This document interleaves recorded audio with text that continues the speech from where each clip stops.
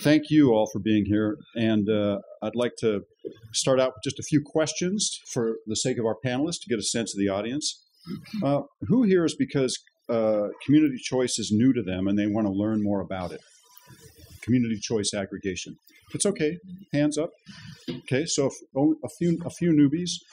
Who's already familiar with community choice aggregation? Everyone else. And how many of you are involved in a local CCA in some way or another? Okay. So I hope that's helpful to you. Also, if it's all right, I'm going to go through just a few slides that I think would help a little background on all of this.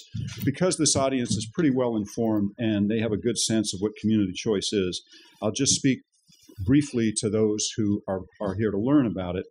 It was created by legislation in 2002 following the California energy crisis. And the purpose was to allow communities to become their own electric providers. Primarily, cities and counties have been doing this to reduce greenhouse gases. I think I'm going to pick this up. Maybe not. Primarily, they've been doing it to reduce greenhouse gases, but a number of communities have been doing it to increase the number of renewables in their local community and also to gain local control. Now, Marin County was the first to take this up, and at the time I was a California Energy Commissioner, and I and others also supported their efforts. And there was some additional legislation needed to protect against abusive practices of investor-owned utilities.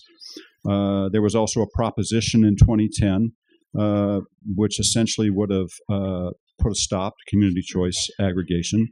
There was also some legislation that was put forward in 2014, which would have changed the opt-in, opt-out provisions for consumers. And that seemed to have really, at least through my experience, have galvanized the cities and communities. That's when they really, all throughout California, woke up and said, why would they provide legislation to change something that we don't know much about? There must be something there. And I think cities began to investigate it at that time. As of today, there's about 20 CCAs, and I'm sure I'll be corrected by some of our panelists. And I think I'll just kind of stop there with regard to some background. I do have some slides I want to show you that I think will also be helpful. Although existing CCAs are thus far pretty successful, there continues to be some risks and some concerns. They are financial, creditworthiness, who will be the provider of last resort if one of these agencies were to fail, and a number of other concerns have been raised, namely reliability of the grid, the market disruptions that are threatening achievement of California's greenhouse gas and other energy goals, cost shifting, regulatory ambiguity. There's a few others, and I think our panelists will be getting into those a little bit. I don't mean to go into any detail there. And we've been doing panels on this here at the Silicon Valley Energy Summit for the last 3 years. I believe this is our 4th year of addressing this subject. But it's a bit of an avalanche that has begun to take place. What seemed like a snowball has now really gained momentum. I'd like to just go through a couple of slides that I think will be helpful. Moody's Investor Service Report just came out last week on having done a rating on Marin Clean Energy. And although it says it's all confidential and not to be duplicated, I'm going to take my chances because all the information they pulled was from public domain anyhow. The reason I'm using their stuff is because I think it's a pretty independent evaluation of the creditworthiness of Marin Clean Energy. This was a figure that they had that depicts how widespread.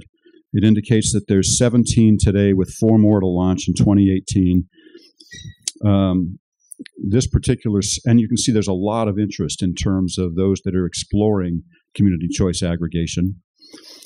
This is a table of operational CCAs. And I'll just go quickly through these. I think I'm up to slide 4. This one is, again, from the Moody's Investor Report. It's a percentage of the investor-owned utility that served, percent of IOU served load for PG&E. And you can see it's greater than 20%. And Southern California Edison is much smaller, but it's also growing. And PUC concludes that by the end of the year, about 25% of the investor-owned utility load will have migrated to CCAs. Of course, all this migration that's taking place is not just CCAs, but there's another phenomenon called direct access that we may talk about a little bit here today, and rooftop solar. And also, the president of the Public Utilities Commission, President Picker, has recently said that more than 80% of utility load could switch to alternative suppliers. Again, that would also be direct access and rooftop solar by the early to mid 2020s. I think this was just a helpful slide because of my panelists, if they want to speak to what California's clean energy goals are. I've just taken this again from the Moody's report, and it lists some of them. You can see to reduce greenhouse gases, increase renewables, movement towards local renewable energy on new homes, large-scale renewable energy, and the last bullet is also important about transparency and equitableness. And finally, the percentage of renewable energy in the power supply of the CCAs and the IOUs in California.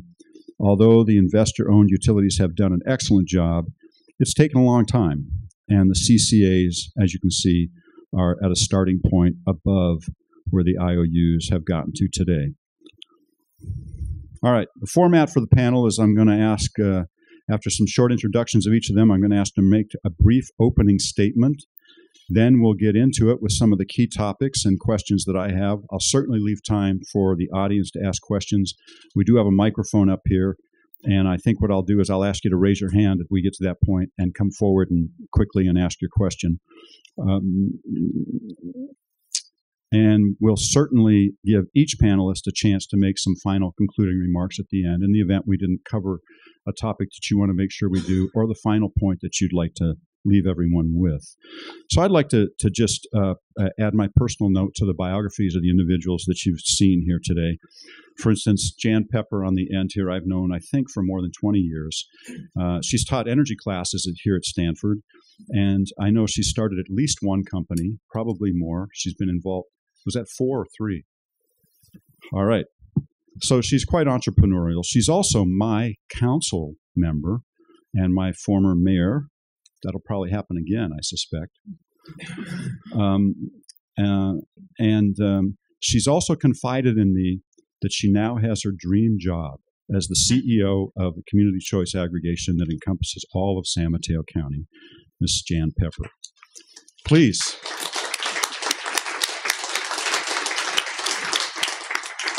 Now, I've known John V. White for a long time. I'm sorry, I said that wrong. V. John White, who I'll just refer to as Mr. White. He's been a fixture in Sacramento on energy and environmental policy for over 35 years and has devoted his career to clean energy policy, clean environmental policy. I've found John, I've met with him a number of times when I was in Sacramento, to be a very reasoned and well-informed voice in Sacramento who has the ear of many people, including the governor's office. Now, John, you may correct me, but I think I read a number of years ago that either you or your family have a long association with the Rose Parade. Is that correct? That's correct. My father was the president of the parade in 1972, and we rode down the whole parade as a family. So I had that right then. I couldn't find anything on it, but I remembered seeing that years ago. And it seems to me, putting 2 and 2 together here, that ever since that parade was first broadcast in living color back in the mid-50s, and every year since, the population of California has tripled. And I think it has a lot to do with that Rose Bowl parade, and maybe a lot to do with why John has been working his entire career to reduce the environmental impact of the nearly 40 million people that live in California. Correct? Yes, that's okay. All right, and if I may, I'd like to say just something briefly about Beth. I've also known Beth for a number of years, initially as an expert on cogeneration and combined heat and power before renewable energy really gained the foothold it has in the past decade or so. She's also an environmental policy expert. And most recently, in her new role, she is the California Community Choice Aggregates Trade Organization Executive Director since last October. And Beth was so kind to connect me when my family and I went to New Zealand a number of years ago with the Minister of Lands and the founding chairman of the New Zealand National Parks and Conservation Foundation. Wonderful gentleman, her former boss. But I have to say the best part was he's now a winemaker, and I bought a number of cases of his wine while we were there.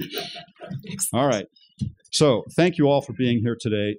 Let's do this. Let's take a minute for each of you to introduce yourselves and say why you really elected to be on this panel here today. If you wouldn't mind, Jan, going first. Is this on? Okay. Give it a try. Can everyone hear me okay? Yeah? Okay, great. Thank you, Jeff, for such a lovely introduction. Jeff's a great guy, and it's always fun to be at this conference and have Jeff moderating the panels. He does a terrific job. And thank you all for coming to this panel. I know you had a choice, and that's what we're all about, community choice.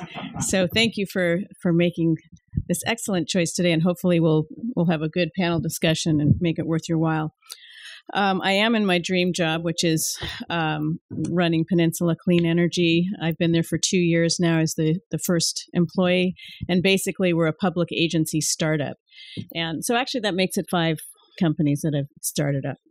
The advantage of this one is that it was a little bit easier in that each city in San Mateo County, which is where Peninsula Clean Energy operates, each city council voted whether to be a member of Peninsula Clean Energy, and every city voted unanimously to be a part of Peninsula Clean Energy. So there's huge support from all of the communities and from our board members. We have a 22-member board consisting of a council member from each city and 2 county supervisors. And I work closely with them. We launched in October of 2016 and finished our enrollment in April of 2017. So we've been operating now with our full load for over a year. We're running at about $250 million of revenue per year. We have about 300,000 accounts, and we're doing that with 15 people right now, although we do have 3 job openings. So if any of you are people looking for a job, go to our website, peninsulacleanenergy.com. I think we have 3 positions we're hiring for right now. Our default product is called Eco Plus. It's 50% renewable energy, and right now 85% greenhouse gas free. And our Opt-Up product is Eco 100, which is 100% renewable energy. We have about 5,000 customers who have opted up to Eco 100, including 15 of our cities for their municipal accounts. And actually the town of Portola Valley, all of their council voted to have all of their residents be on Eco 100 from the get-go. We also have a couple of companies you may have heard of that have opted up to Eco 100. One is Facebook, which is in Menlo Park, and Visa, who has their headquarters in Foster City. So we're very excited about that. Only 2.4% of our customers have opted out. So everyone is automatically enrolled in the program. And if they don't want to be with us, they can opt out to be with PG&E. We wonder why they want to do that when we provide a cleaner and greener product at 5% below PG&E's rates. Ms. Pepper, that's quite enough? an introduction. Yes, okay. I think you did just fine. Okay. And save some for later. Okay, that's all for now. Mr. White, go ahead. As Jeff said, thank you all for inviting me, including me. It's nice to be out of Sacramento, given the kind of week that I've had. We have discussed everything from wildfire liability to regional grid expansion with a little bit of solar and electric transportation on the side. So I'm glad to come here and talk about one thing. I've been working in this Excuse field. me, John. Can everybody hear him okay? Will you pull a little closer, John? I've been working in this field, as Jeff said, for some time. I came to the issue of energy through the lens of air pollution. I grew up in Pasadena and went to university at Riverside, was involved with the atmospheric chemistry research that was done there. Even though I'm a political hack mostly, I have spent and have great regard for the scientific community and the partnership that we have made in California. One of the reasons we have been successful is because of the quality of the scientific work that has gone on and has informed us about our problems, particularly our air pollution problems. So I got to air pollution and then to energy and then back to air pollution, although this time it was called climate. And I think the thing that I want to talk about here, and the reason I wanted to be part of this was a couple things. That my observation is that this is an experiment that is now turned into a hurricane. I think it directly results from the ineptitude and the arrogance of PG&E that we even have this law in the first place. This all came from a result of what they did in San Francisco to suppress public power and deny their constituents the voice that they wanted. I don't think anybody expected this to take off in this fashion.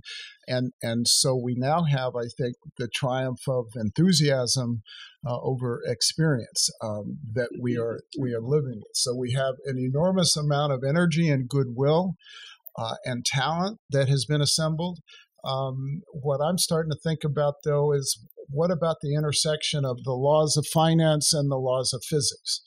Because with electricity, as we discovered in the early 2000s, it is not so simple as simply turning on a switch or somebody sending their power to the grid. There needs to be a balancing that occurs. And one of the things that our organization has been working on, and we are a coalition of renewable developer, technology, clean companies, and NGOs, is how do we begin to turn the success of renewables, not just into more renewables, but into running the grid with less greenhouse gas.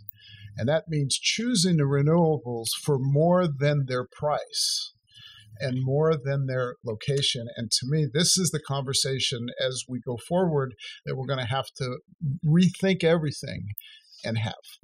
Thank you very much, Mr. White. Now, could you all hear him? Do we need to pull closer? Okay, volume up, please. Pull those microphones in. John, I expect you to be louder the next time we go around. Ms. Vaughan, please introduce yourself. Put my Ralph Cabana voice on. Yeah. All right. Can everyone hear me in the back? Yeah. Okay. As Jeff said, my name is Beth Vaughan. I'm the executive director of the California Community Choice Association. And I guess I'm here because you bought my former boss's wine from the sounds of things. I owe you. I would have brought you a bottle, but it's gone. So, and just a little background on that. I'm Canadian Kiwi. I spent second part of my life, I guess, and I'm on my third part here in New Zealand for 13 years and 5 years in the parliament there. So the minister he's referring to is conservation minister, which I often reflect upon how I got involved in community choice is I recently had a trip back. I'm involved in the New Zealand Conservation Foundation and National Parks Foundation. And I went back and saw after 20 years what was actually happening on the ground because of the policies we put in place 25 years ago. And the reason why it was impactful and making a difference was because of the communities. The communities were engaged. And so that's why I'm super excited to now be involved in California Community Choice, because I think that's where the difference can be made. And picking up on John's point, I agree with you. It's beyond kind of a number counting game on renewables. It's how do we actually harness this innovation. And I think that people are more engaged now than they ever were. And it could be because of technology, our ability to have information and data. Anyways, I'm very excited about it, as you can tell. But a little bit about the association. It was formed actually initially a couple of years ago, but it was housed without any staff at MCE, Marine Clean Energy. And a year ago, I came on board to kind of have a look at what it would take to be a standalone association. Jan is one of my directors on the board here, one of my bosses. And the first thing I told her is it's going to take a lot more time, a lot more money, a lot more resources, and we have to get serious. Because the mission for the trade association is to advocate on behalf of the CCAs, specifically in the regulatory and legislative forums. And as most of you know, and I'm sure we're going to get into it, there is a heavy lift when you decide to engage in those places, particularly at the Public Utilities Commission. So we have a lot of major cases that we're very involved in, and we have a lot of experts with experience that we've brought on board, John, to help us with that. At the moment, just to correct one of your figures, it's actually 17 CCAs serving load, but you are correct. By September, there will be 20. In September, the city of San Jose, which is the third largest city in California, 10th largest city in the nation, is going to be launching their program. And I understand that they are an affiliate partner with the governor's Global Climate Summit initiative that second week in September. So watch for excitement there. I think they're going to have a big event. So the association, just to say quickly, it contains the operational and affiliate members. So operational in terms of those that are serving load, but also those that have filed implementation plans and identified CEOs, and we're there to help them and help them on board. Affiliates are those that are exploring the local government agencies, looking at the feasibility and considering the CCAs as an option. And then we also have partners, and our partners will be focusing on that with a partners program coming up this next year, because there are partners come in different shapes and sizes. And again, because we're community-based, there's a lot of partners out there. So watch this space. All right. Thank you all very much for those brief introductions. So you have a sense. We have the CEO of a local, rather large community choice aggregation. We have a gentleman as an expert on policy from Sacramento who's got some concerns, and we've got the director of the trade organization for all of California's CCAs, and it's growing faster than she can keep up with at this point. I think we've got a good sense of the status of CCAs in California. We want to get into risk and benefits, roles and responsibilities. Are they living up to their expectations? But let's get right into it. I'm going to start with you, Ms. Pepper.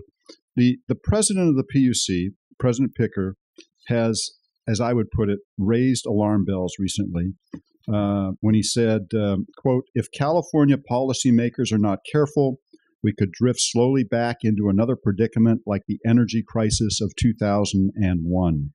Now, he's making the comparison that we may be facing an electric crisis because we, quote, "we do not have a plan to deal with CCAs." So are you and your fellow CCAs underplaying the risks to your customers, the grid, and California's energy environmental policies? Pick any one. No, we're not underplaying the risks. And I think we in fact, are very much aware of the risks and very much addressing those risks. So first of all, we are subject to all of the laws of the state of California. So as far as the renewable portfolio standard goes, we all follow that. In fact, we all exceed that. We are all responsible for procuring capacity, which the term of art we use is resource adequacy. We are all doing that. We're all obeying the law to do that. And so those are examples of two things that we follow. So we're subject to all those laws, and we're government agencies. You know, we're not private companies that are going to try to skirt the law. We're government agencies. We obey the law because, in fact, our member cities make laws for themselves. So we're very much engaged and feel that we're doing a great job. In fact, we're looking at working together to procure capacity. We're looking at, we work very closely at the Public Utilities Commission, both with the staff and commissioners and within our trade association, to try to come up with creative ways of solving some of California's problems in the energy industry. So we don't believe that we're going to be falling into a crisis again. The way that the electricity industry is structured now is completely different than the way it was back when we first restructured 20 years ago. So we feel that we're very positively moving forward. Also, we're very transparent as government agencies, as public agencies. We follow what's called the Brown Act. All of our meetings are public. Everyone is welcome to come to any CCA board meeting and speak up and listen to what we're doing. If you look on our websites, Our procurement plans are all public. The board meetings, the minutes, everything is public. And having that kind of transparency and the closeness to our customers makes it clear that there's plenty of oversight and that we're going to do what the people want. So that's really what our plan is, and that's what we're doing. So, thank you. Everything's rosy. Everything's good. No CCAs have failed or are failing at this point. Mr. White, what's your primary concern or biggest concern? Well, it's. I want to. First of all, I think President Picker's message about crisis should prompt a look in the mirror. Because I think the problem that we have at the moment has a lot to do with the agency he leads. And part of that is because of the lack of innovation and the degree to which the organization is structured along parochial lines without enough networking and internal dialogue, much less with the outside world. They have an attitude that it has always been present that we're like the fifth branch of government because we are mentioned in the Constitution. May I suggest, why don't you go ahead and take the microphone off the stand, and that way you'll keep it right in front of you no matter which way you face, because I'm just concerned people aren't getting all of your arguments. Anyway, I'll leave the insult for the moment, but there's a big meeting tomorrow in San Francisco to discuss this green book that they put out, and it covers a lot of ground. And I think part of the concern that I have, frankly, isn't the willingness or desire of the CCAs to do the things that they're chartered with doing. I think that the level of enthusiasm, the level of competence so far that I've seen is excellent. You know, these are good jobs for people to have. There's a lot of sense of mission. There's a lot of sense of teamwork. Marin and Sonoma are the two senior leaders, and they are helping their fellows work together. And I think that's all good. What I worry about is the depth of the financial ability to be a counterparty. And to finance new projects as opposed to buy existing. I think that's a concern. It's good that Marin got rated by Moody's, but it didn't happen overnight. So I think the other problem isn't so much what's wrong with the CCAs, it's that the phenomenon has caused everything to stop. So we have not had significant new renewable investment in this state in the last 3 years. We're building out the stuff we already have. CCAs are the only ones now even thinking about buying anything. So on the one hand, they are the market for the most part. The municipal utilities are a separate faction, and they are more stable and slow than everybody else, but they're steady. You know, the munis are, and in the case of Palo Alto and other places, you've got really good municipal utilities. That's good of you to say. But I think so it's the effect that this is all having in terms of the near-term investment. The second thing that I worry about, and that's not something that I think the PUC can solve, is that we've got to find a way to coordinate the planning of the CCAs, the IOUs, the POUs, if we're going to get to where we need to go in terms of greenhouse gas. Because if we're at a level of renewable penetration where simply adding more kilowatt hours isn't necessarily the strategy. And the RPS is very restrictive. It's an instrument that we developed to mandate procurement by utilities of products that cost more money and they didn't want to buy. So the architecture of the RPS is a regulatory mandate with an emphasis on cost containment and an emphasis on compliance, right? Penalties and so forth. And as a result, the utilities have, in the last 5 years especially, they just basically checked the box and bought the cheapest stuff they could find. And that has turned out to be all solar, almost entirely solar. And solar is now cheaper than anything else in the market. We also limit the ability to balance the market with resources from out of state because of our fondness for our labor unions. And so what I worry about is the system that we're developing is disaggregating at the bottom, even as we need to think about how to lead it from the top. So the other thing is, because the CCAs are municipally chartered, the fit with the PUC is awkward. Okay, there's a little bit of an attitude of, you're not the boss of me, I'm a locally chartered official, and I'm not going to let you micromanage me the way you think you need to micromanage the utilities. And I get that. But I also think that there's got to be some way for this all to be looked at as a whole. And I think we may need a new institution, not at the PUC, that has buy-in from the CCAs that they will live with and be part of and agree to work with. And I don't think that's currently the case. Not that they're unfriendly to the PUC, but the fact that the PUC is, somebody described it as World Federation Wrestling in full opera dress. Okay. This is being broadcast, Mr. White. It's fine. Okay. That's enough then.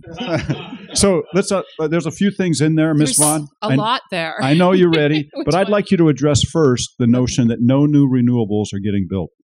Oh, okay. Well, and John and I have had discussions about this. I'd like to jump in on that too after you're done. I was going to say, Jan, there were so many things on John's list. Which ones do you want to take? Which ones should I take? You can take turns then. But I'll just really quickly on the. I hear what he's saying. And can I just back up? In order to answer that question, I think John hit upon something here in terms of the role of the commission. And I think that's when we look at the Green Book and we look at this concern, I'm in agreement. I don't think we're drifting towards an energy crisis. I think what it is that this rapid evolution of this retail sector and what's going on now has shone a light on the fact that the way the framework, the regulatory framework, doesn't work, and there were things wrong that a bunch of us saw quite a while ago. For instance, and let's pick on these contracts. As Jeff mentioned, I was the executive director of the California Cogeneration Council, so natural gas is my background, and we saw 10 years ago where the utilities were no longer entering into long-term contracts. We did have a CHP settlement, and Todd from PG&E's out there. We worked long and hard on that. But as what they do in the commission is a 10-year planning process through the long-term procurement planning process, LTPP it's called. And they stopped. You're exactly right. They stopped procuring new, stopped the all source, and we moved into integrated resource planning. And it's taken a long time to get heads around what does that mean? How's it going to operate? How do we fit all the pieces together? And so there has been this cooling off period. I would say, though, that the CCAs that have come on board, and remember that at the end of 2016, there were 5 CCAs serving load. End of 2017, 9 serving load. At the end of 2017, over 1,300 megawatts of new construction had been contracted for by the CCAs. And since then, in just the last, 5 months of 2018, another 800 megawatts have been contracted for, which include, you'll be happy to know, not just solar, but also wind and battery storage. So as well as microgrids. And I mean, there's a lot going on when you start to break it down, and we'll be able to make some of that information public shortly. But so the CCAs are doing it. However, I will point out that we have to be a little careful with our procurement strategy, because we do have a big issue at the commission to do with exit fees.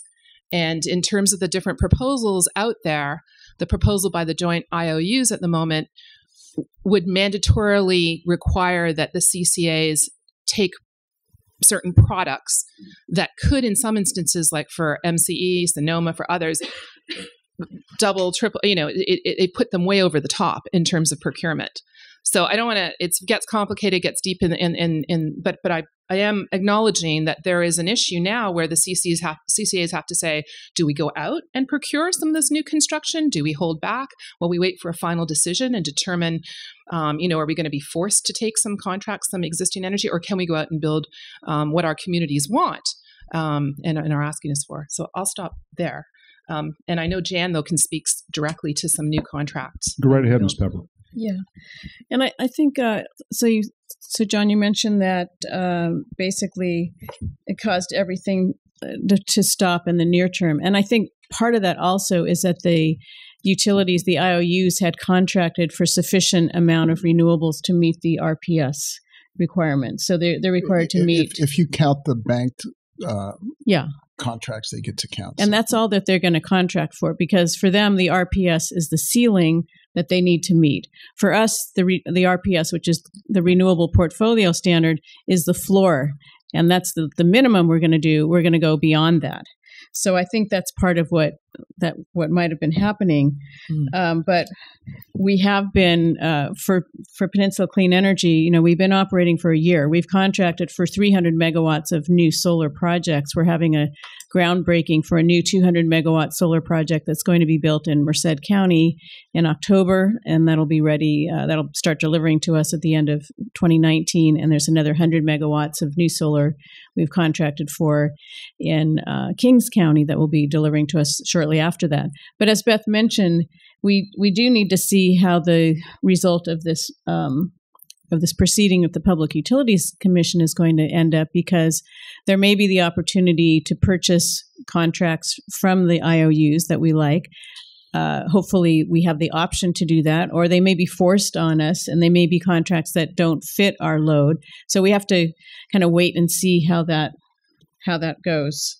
And I also thank you for John for complimenting the CCAs for our level of enthusiasm and competence, because we do have excellent people, and we're government agencies, but the people that we have working for us are not the stereotypical government employee.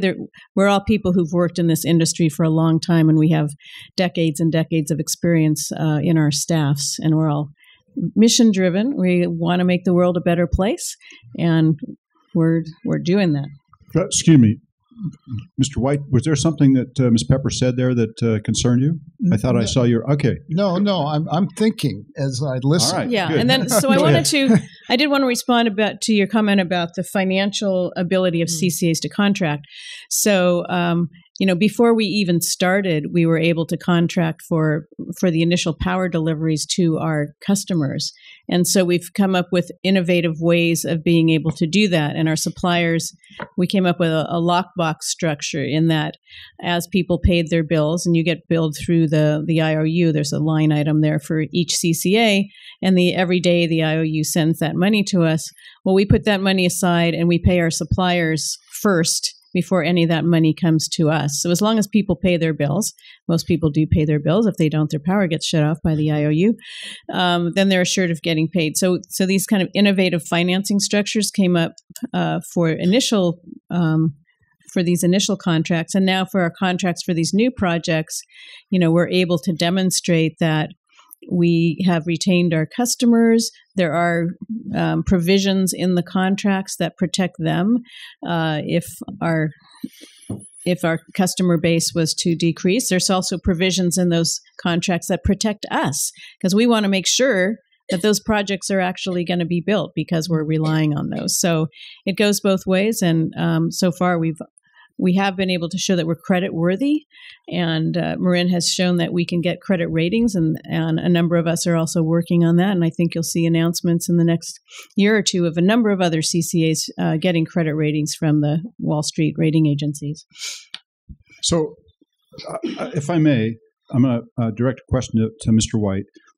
We haven't talked for a long time, and I know your work.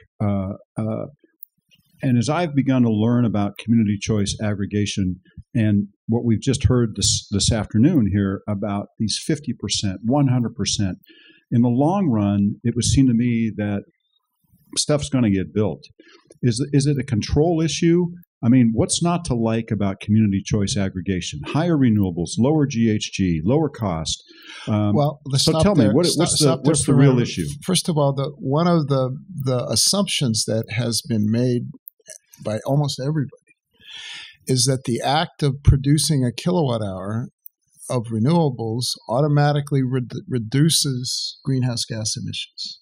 Okay, And that has been the case, I think, in general, except that when you now start to get to deeper penetrations of renewables, the fit begins to matter a lot. And so one of my concerns about everything being localized is that we're not going to make choices for the good of all, but for the good and desires of the people in these communities. Okay, now I don't think that's harmful inherently or wrong, particularly given the motivation. I mean, this is, Northern California, especially.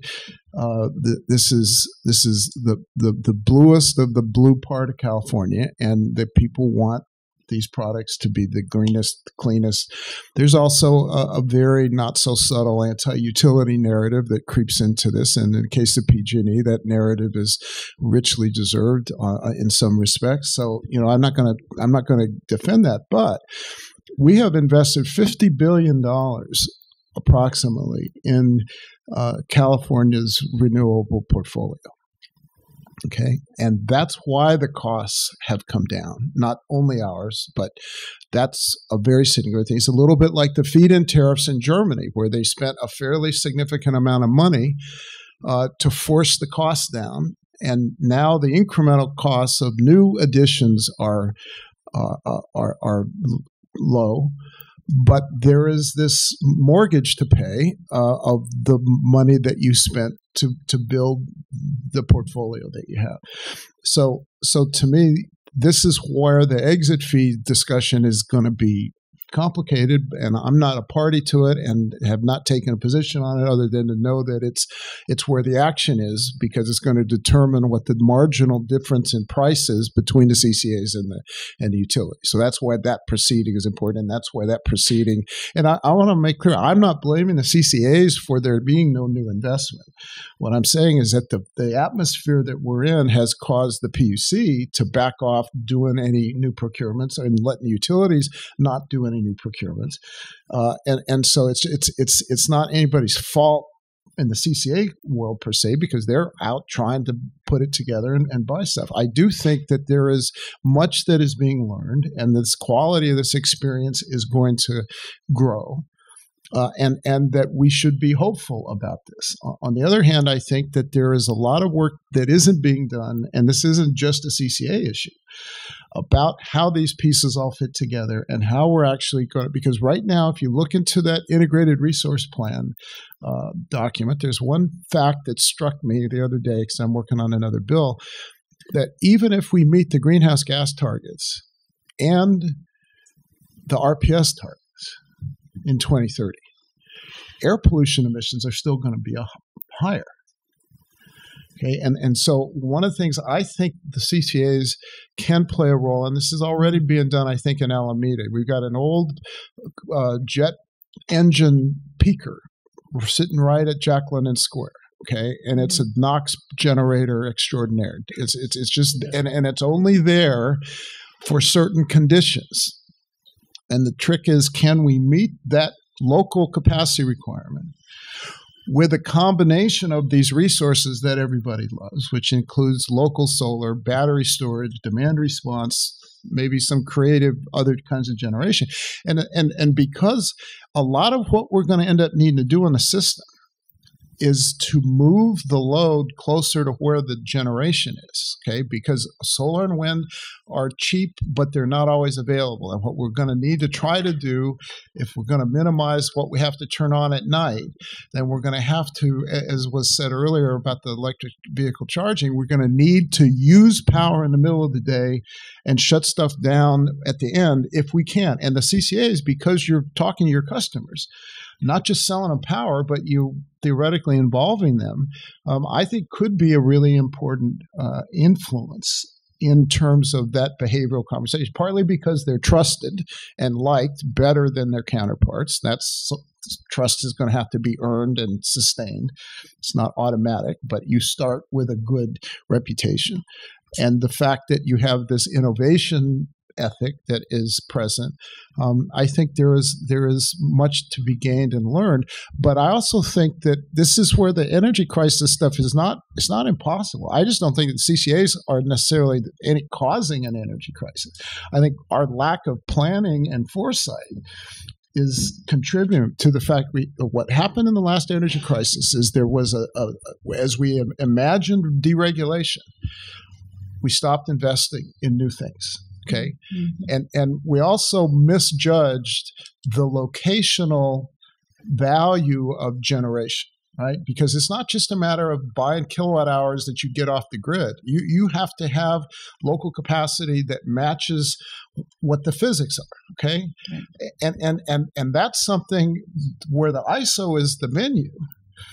But all the things we're talking about, whether it's disaggregated storage or demand response, or getting these things to contribute to reliability, isn't automatic. It's not like you just plug stuff in and everything's good. There has to be some ability to fit this stuff together, and that's why I think we're all going to have to get smarter and think about how to work together. So, Ms. Vaughan, I'm going to go to you next, but I just wanted to add, thank you, John.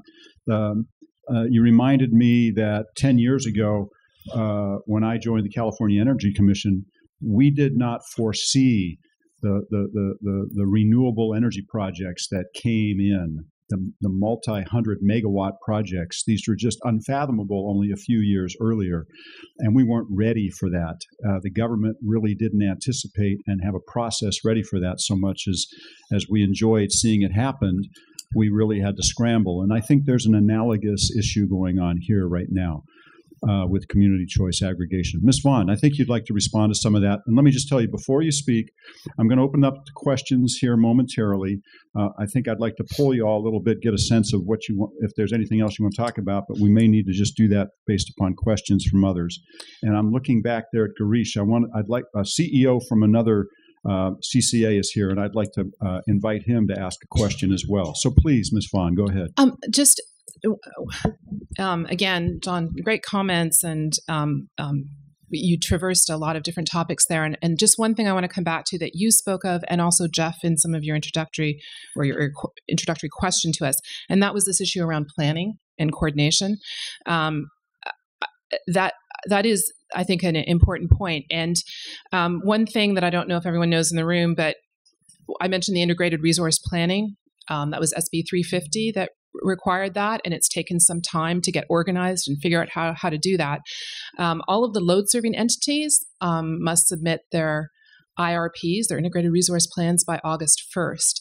And I think that's when we're going to have some insight into procurement strategies, and I think it's a really good exercise to sit down and again, think of a CCA. You've got to sit down with your community, with your board, talk about some of those issues of, is it local? Does that make the most sense? Does it not? What are the combinations? What are the goals that we're trying to achieve? So there's that. And then also just on this green book, I also think of that because they've highlighted planning as being an issue. And it takes me back to after the energy crisis when the Energy Action Plan was pulled together. And one thing I remember working in the energy sector for so long is that was actually a really helpful document. It created a loading order. It was a touch point. It was something in the integrated energy report that the IPER, we called it, that the Energy Commission still does. It was, again, something that you went back to and said, okay, are we achieving the goals? Do we need to modify this? How do we implement it? And I, in our comments on the Green Book, CalCCA talked about next steps and suggested that that's something we should look at. They've done a distributed energy resource action plan. I know the Commissioner Rechtschaffen, in his comments last week to the Power Association of Northern California, talked about an environmental justice action plan. So the idea where you have this overview, this umbrella document, creates a roadmap, and it can then point to all of these other venues where the different issues are being debated. So for instance, we've talked a little bit about reliability, which to me, when I read the Green Book and there are the themes and the objectives for affordability, decarbonization, and reliability, but reliability seems to be the one that is of most concern. It's kind of, and again, I would say we're almost victims of our own success in terms of driving towards those renewable targets. And as you say, unanticipated that it would be embraced, and that's fabulous. It's just to your point, how do we, we have to then also think about how do we keep, the grid going at 3 a.m. in the morning if we don't have the solar and we don't have the wind and what have you. And I think that's where folks down here and the innovators are looking at what are those options? How do we replace our natural gas, our fossil fuel? So a number of different issues there, but I like this idea of an umbrella document. And we go back and we kind of revise our Energy Action Plan. And the Energy Action Plan agency was more transparent and accessible than the PUC. In terms of they had an interagency focus, but this was what happened in the aftermath of the collapse of the first experiment. Okay, and so we don't want to have to necessarily have a crisis again to get us back to thinking about how these pieces fit together. The one thing about natural gas I'd also point out is that the influx of renewables has had a huge effect on the wholesale natural gas market, and caused prices to fall to the point that we're losing gas plants faster than we thought we were, and we've also got the baked-in costs of San Bruno and Aliso Canyon still to come, and that's going to cause more costs on the gas sector with less generators to pay for it. And likely to affect residential customers on the gas side. So that's the other issue to think about here that's not really RPS or climate driven is what's happening in the wholesale market and what effects might that have on reliability or other things. So we've got 20 minutes to go, and I want to make sure we turn over to the audience. But I'm going to ask one more question, Ms. Pepper, if I may. The Green Book's come up a couple of times. What's your take on this? Can you briefly describe to our audience what the Green Book is? And my question really ultimately is the PUC getting out of its lane here? Are they trying to take responsibility that's not theirs with this plan on how to address the community choice aggregation and energy procurement planning? Would you talk to the Green Book a little bit, please? Yeah, I don't have a copy of it with me. It's in my car. It's green. It has a green cover. Actually, we call it a draft white paper, but it's been called the Green Book because the PUC put out a yellow book and a blue book in the 90s, and so this year they put out a Green Book. Which they actually have now found and put up on the website. Yeah, because when you mix yellow and blue, you get green. Yeah, so that's what the Green Book is. But basically, the Green Book it gives an overview of the energy landscape in California over the last 20, 30, 40 years. It provides some examples of what other states are doing. I'd say there's about 5 pages in there that are the meat of the discussion where they raise some questions, and it's a document that I think just raises questions about where are we going. There may be a little bit of hyperbole at the beginning saying, oh, there was a crisis. Are we going into another crisis? And I think hopefully all of you, after hearing our comments today, feel like there is no crisis coming. And are they getting out of their line? I mean, I think some of the main issues they're bringing up are decarbonization, reliability, and affordability. And as Beth mentioned, reliability being the key concern. And I actually think that reliability is the responsibility of the California Independent System Operator. They're charged with the operation of the grid, and they're the ones who will decide if a plant needs to operate. They will give them a contract to make sure that they continue to be available on the grid. So as John mentioned, there's probably some changes that need to be made in the regulatory landscape as to who has responsibility for what, and determining what the PUC's future is. So I really think that's what the Green Book is about. It's really what's the role of the PUC in the future. So let's do this. Let's open it up to the audience because we want to make sure we cover their topics. And I'm just going to take prerogative and see if Girish. Yes, please. So if you don't mind, I will go right to you next. I just thought this gentleman's a relatively new CEO of another CCA. Please introduce yourself. Yeah. Hi, I'm Girish Balachandran, new CEO of Silicon Valley Clean Energy. Spent my entire career in municipal utilities, so that kind of I want to make a couple of points and then a question for you, John, and the panel as a whole. But, we know in California that our future is about decarbonization, and our future is going to be about electrification of the entire economy. And I think the role of CCAs is one of accelerating that change and tailoring solutions that reflect our local community's values. So you mentioned during one of your statements, there are all these entities and we need more coordination, and that's potentially a problem when it comes to reliability. I'm going to say we have a 100-year-old experiment in California on disaggregation, which has worked out wonderfully, and that's public power.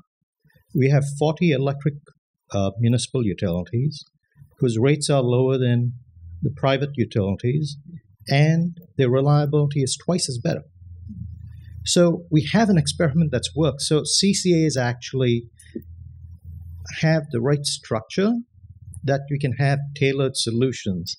I think the problem, and that gets to Jan's last statement, is the PUC doesn't seem ready to adapt to the change of how we can harness all these new entities. And we're just talking about 20 entities coming in to basically get this decarbonization future successful.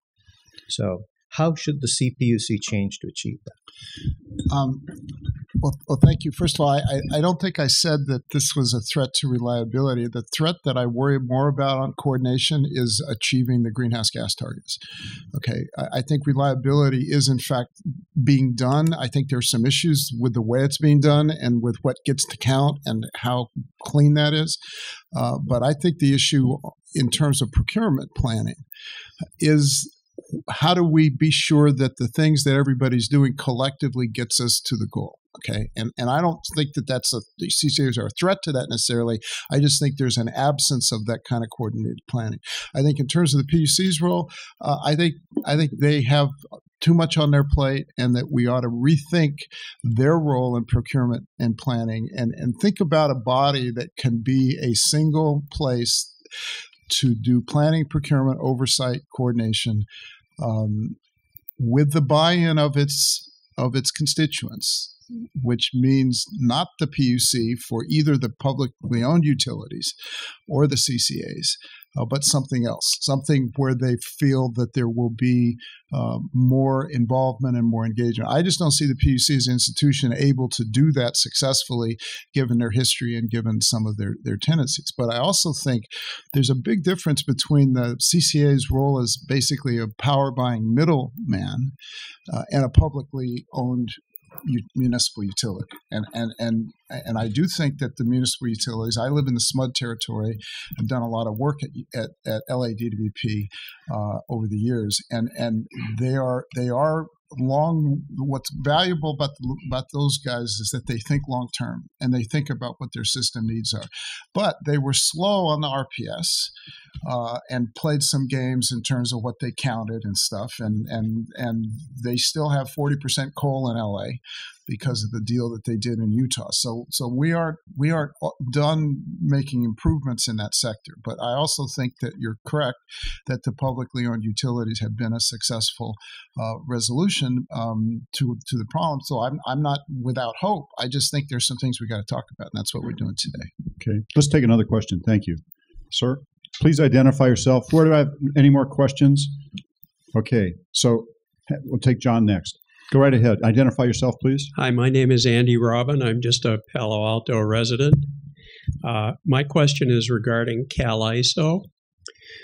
So I know that when I was out there last year, those guys are pulling their hair out with all the renewable power and the fluctuations of it at different times a day. And now here are a bunch of new CCAs who are all really focused on getting to more of that renewable power sooner. And I'm wondering how CalISO sees the CCAs, please. Thank you. Well, who can speak for the CalISO? I don't think we can. You must interact with them. Yes, and I'll just say that we had a great gathering with them. I think was it March, Jan, where quite a number of the CCAs, some of the board members came up to CalISO. where we spent a day together, where we presented to them, they presented to us, got some tours, of the control room or the oversight of the control room. And some of us have dealt with them in their stakeholder processes over the years. Kind of to John's point, I do want to make the point that CCAs, yes, we have some young, innovative folks. We also have a lot of experienced people coming over from the IOUs, from generators who were the counterparties to the IOUs. We do have some physicists. We do have investment bankers. We do have some economists. It's on my mind to actually do a survey of some of the folks and their backgrounds. But we do have some that have experience at the ISO. And CalCCA has, when I talked about the PCIA case, we were also very involved in track 2 of the resource adequacy proceeding.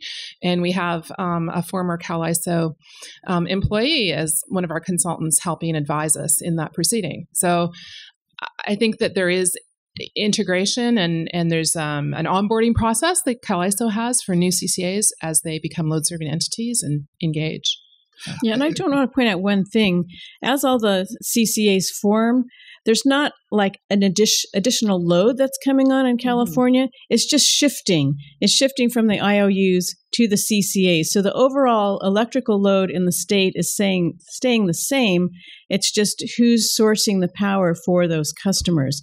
So from the ISO's perspective, I don't think they're really seeing anything different other than the fact that we may be eventually accelerating the addition of renewables into the grid. And, we're working on that together. We're trying to figure out how to solve that. So California does have some goals.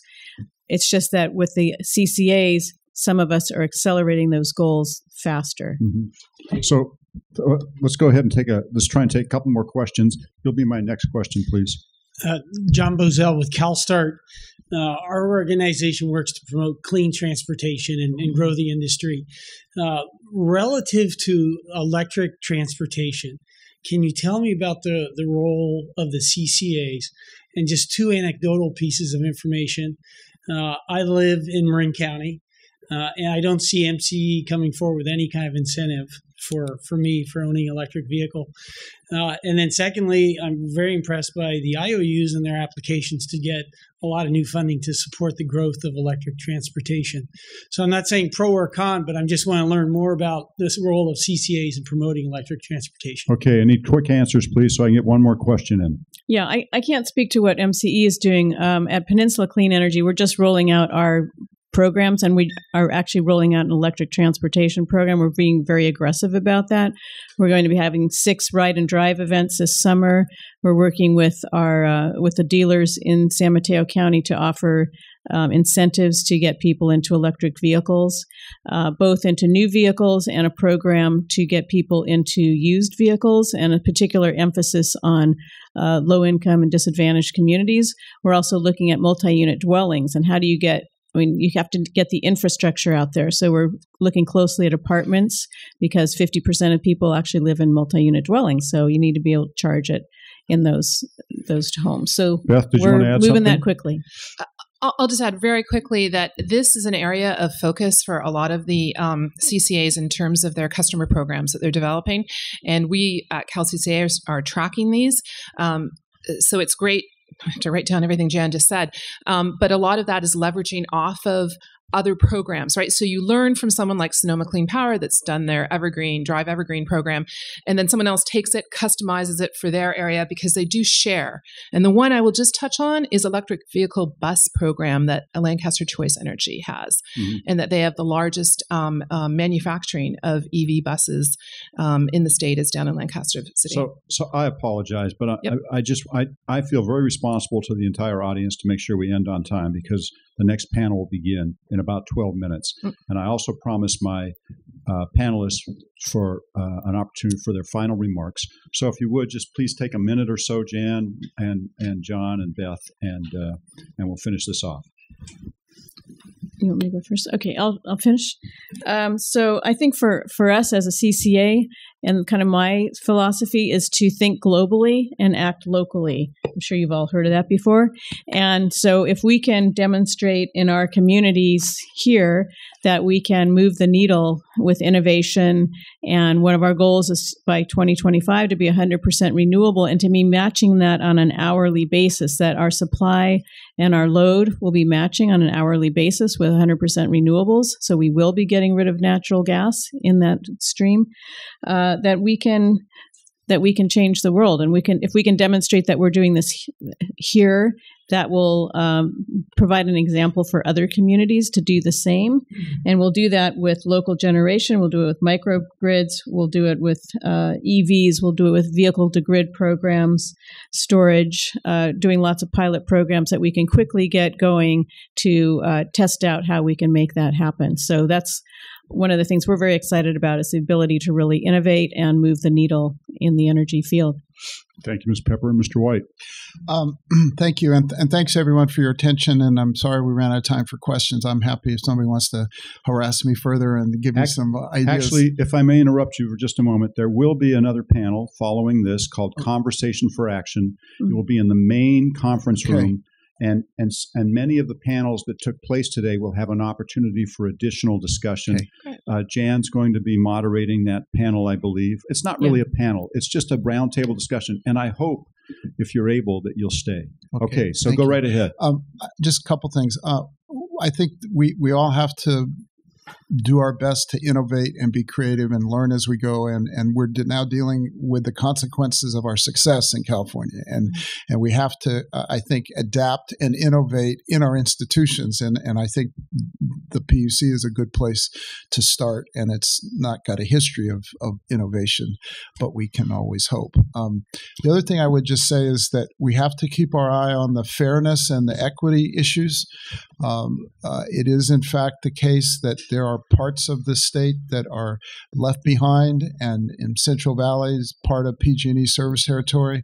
And so we have to be mindful that the cost shifts that could occur are going to affect people in those communities, and we need to have that in our minds.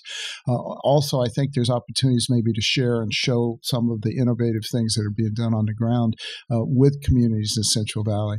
A friend of mine's the mayor of Huron, and he's trying to be as green as y'all are. And so I hope that we can be sure that we can extend some of this vision into the places that needs it the most. Lastly, I would just say that in addition to the local accountability and local responsibility, that the CCAs have to think of themselves as stewards of the grid and good citizens of the grid. And this is true for all of the vendors and all the technologies. And increasingly, I think the challenge isn't just adding more renewables, because we won that argument. They're now cheaper than new gas. But we have to be sure that everybody is doing what they need to do to make it all work. And that doesn't mean just more for me, or whether I'm a solar developer or a wind developer. It's like what do we all need to collectively be doing?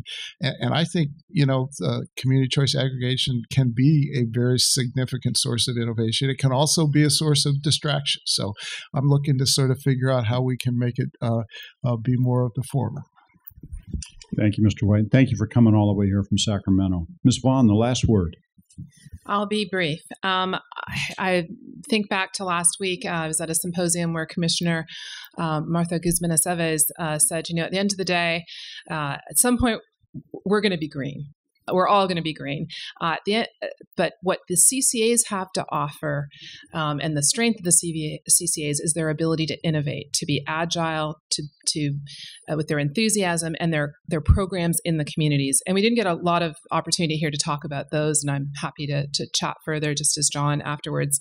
But I think that is the part that excites me the most, and these best practices and the sharing of these ideas and this innovation. I'll just say that I see my role, and I see the role of CalCCA, is to assist in the orderly transition to this new world. I think it's a great vision, but I do agree with John and Jan that we do need to be coordinated. We do need to make this smooth as possible, and so that's why CalCCA is here. And I welcome the partnerships, working with people like John. Thank you very much. To my audience, thank you for your attendance. Just a couple of closing remarks. I'm sorry that we couldn't get to more questions, but like I said, I really want to make sure you all get to the next session on time.